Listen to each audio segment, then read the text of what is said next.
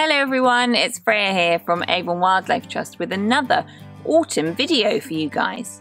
Now in our last video we talked a lot about what happens to the leaves in the autumn as they change colour and fall down from the trees to the ground. But a lot of other things happen in the autumn as well. The weather changes, it starts to get cooler and wetter. And in the autumn, some animals who live here in the UK start to change their behaviour. Does anybody know what some mammals do over the autumn and winter months?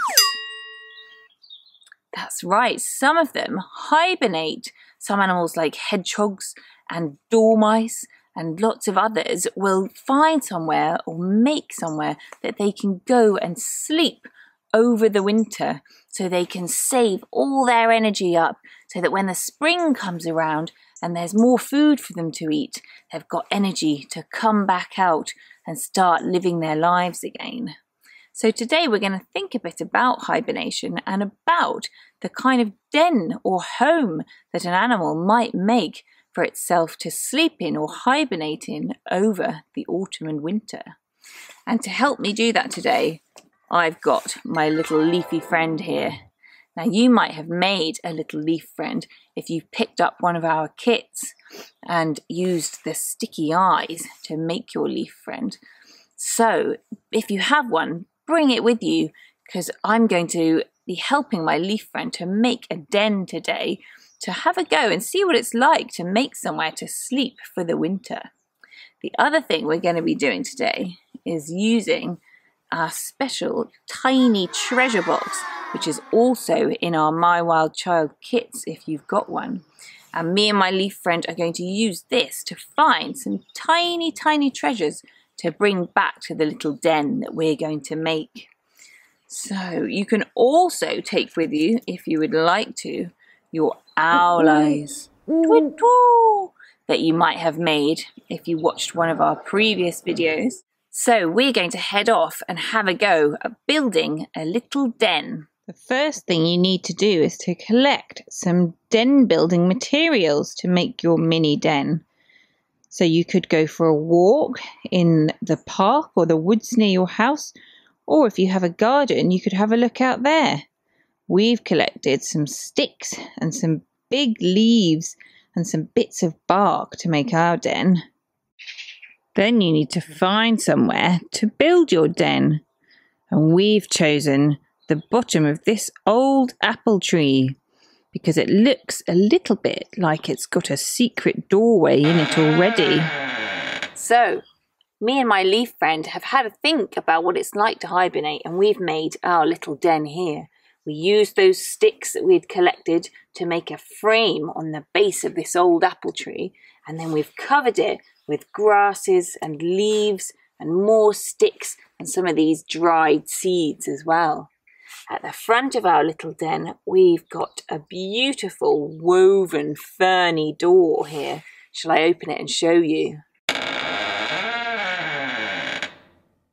And there is our little leaf friend inside, seeing what it might be like to hibernate over these cold months. Next, you need to take your tiny treasure box to find some tiny treasures to bring back to your den. So remember to use your owl eyes while you're hunting for tiny treasures. I found some little acorns and some of their little hats down here. So I'm going to pop a couple of them in my tiny treasure box. Remember, when you're finding your tiny treasures, to use your fairy fingers to make sure you only take a tiny bit of each treasure. You don't want to take too much.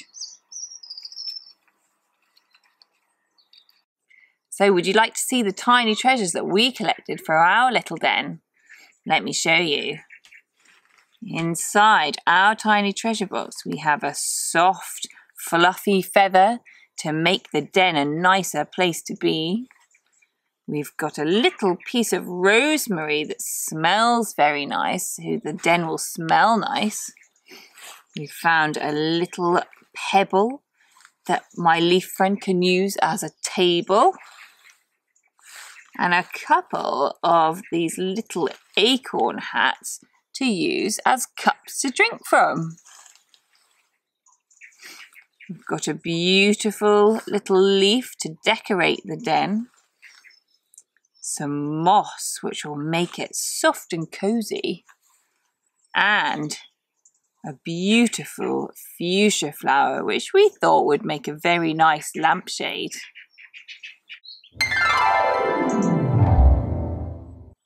So I hope that you guys have fun when you go out to make your little den and when you collect your tiny treasures to take back to it. And think about all those animals who will be making their own dens to hibernate or sleep in over the winter months. And if you have a garden, you might like to leave an area wild for an animal like a hedgehog or a mouse to burrow down and make a nice soft nest or den to sleep in over the winter. Have fun and see you next time!